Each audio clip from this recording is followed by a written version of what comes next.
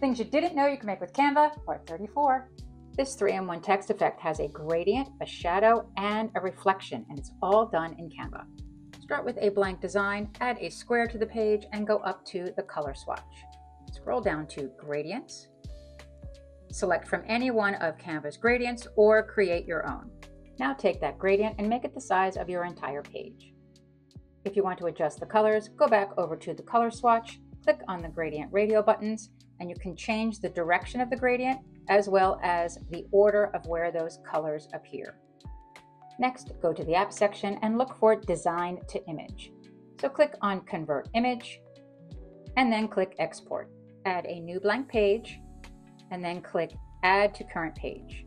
Go back to the app section and this time look for Font Frame. Add your text and choose a font.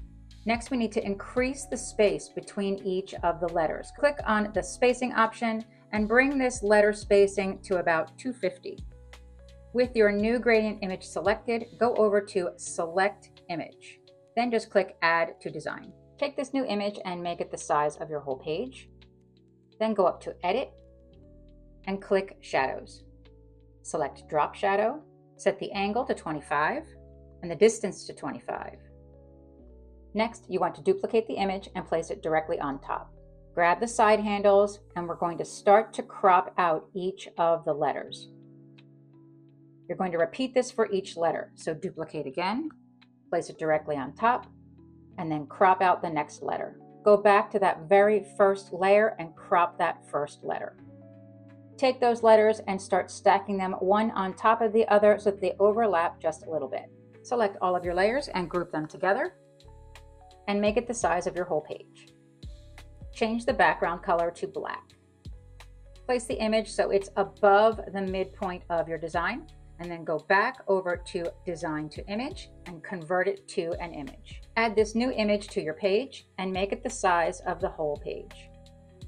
Go up to Flip and change Flip to Vertical. Then drag the top handle and crop the bottom portion of that image away so that you can now see the top part and the bottom.